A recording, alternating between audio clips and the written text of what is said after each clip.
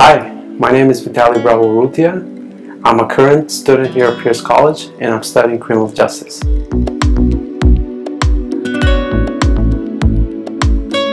When I was in high school, I was going to Clover Park High School, and since my mom is a single parent, I will always go work with her at Fred Meyer's to Safeways at night.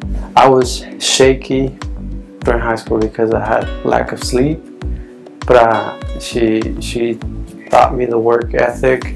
I will say that my example in life is my mom, because she's a fighter. She never gave up on me here in the United States and in Mexico. She and I went through so much. Eventually I aged out from high school and I found a program here at Pierce College to continue my education in high school. I did not want to get a GED, so I pushed myself, and after I graduated from the program here in Pierce College, I went straight to college. I was the first one to graduate from high school. I was the first one to put my feet on the college grounds. I came back to fulfill my dream. I feel like I have a purpose, and that is to be the voice of not just Mexican, but Latin America in general. When I first got here, I was lost. Okay, my heart was pumping really hard because I'm going to college. I'm in college. What do?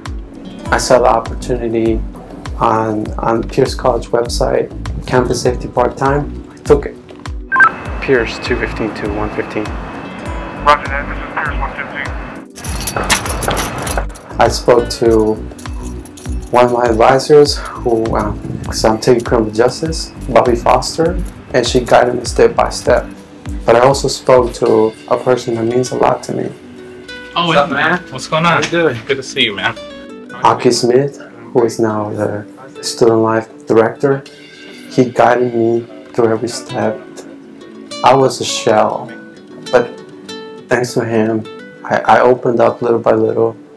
I have 3 goals being here and working for campus safety.